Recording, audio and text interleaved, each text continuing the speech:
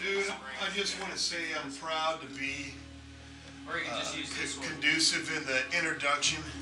Thank you, Mike, for introducing the blast beat into contemporary Cajun music.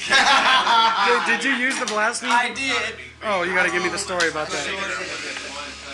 Alright, give us the story on that. It's great. In Cowboys, it was on site. So in order to make this we take the spring off and mold it. What do you think about it?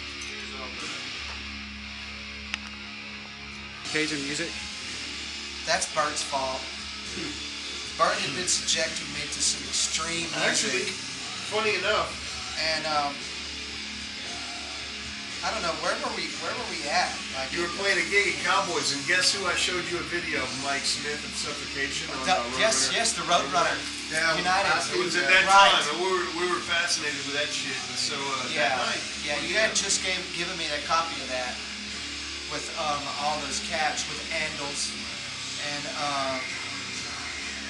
but Mike was the one that pretty much mesmerized everyone in my camp anyway. The way that the blast beat came off, and so needless to say, I went to my gig and kicked around the idea a little bit on the job, I guess you can say. Wait a minute, it was great. And it went over with very, very much acclaim. I heard this story. You played a blast beat over some zydeco, right? Or I did. That's awesome, dude. Yeah. It's so cool, man. Yeah. Well, I mean, let's just say, it was my attempt at a blast beat. That's awesome. it was on.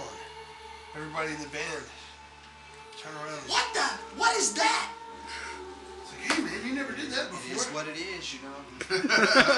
It is what it is.